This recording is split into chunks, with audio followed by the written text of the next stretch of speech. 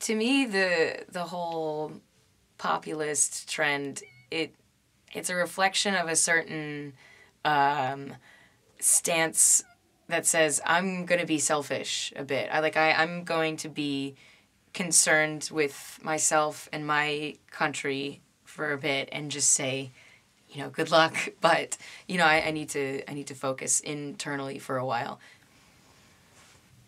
We have to be selfish in a sense as human beings. I'm not saying that in a really bad way, but if you completely isolate yourself, then I think that could be a potential recipe for, disaster. Like with global warming, for example. That's the issue that concerns me the most.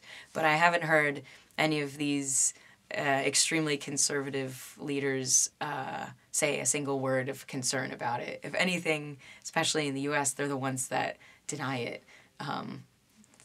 So that seems incredibly short-sighted and selfish, because it's not just your country and your people that affects. It affects the whole world.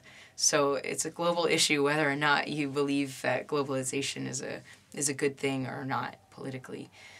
So it worries me. The trend worries me, because there are too many issues that I think in order for the best situation to come out of the whole decision-making process, or the whole process of the arc of whatever the issue may be, whether it's, nuclear weapons or global warming, I think that the best possible outcome can only come out of cooperation between bodies, not isolation.